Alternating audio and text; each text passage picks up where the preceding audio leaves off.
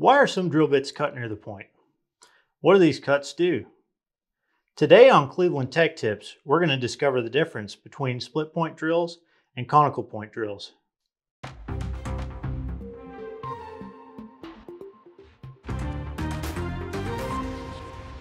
A split point has material ground away from around the chisel.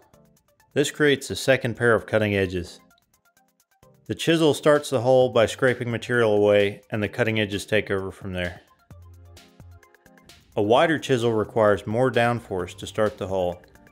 By splitting the point, we can reduce the force needed to drill by over 50%. Split point drills are great for hand drilling, especially on round material like pipes and conduit.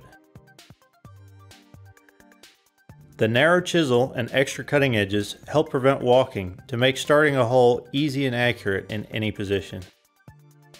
If split point tools are so great, why do we still make conical points? For some jobs, you may not need a split point drill.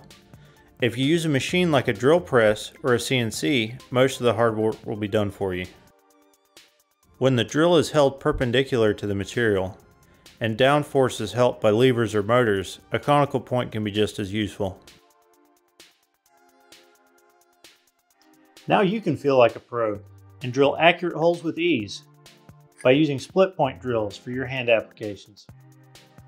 Make sure you don't miss any helpful hints. Subscribe and hit the notification bell for new tech tips every week.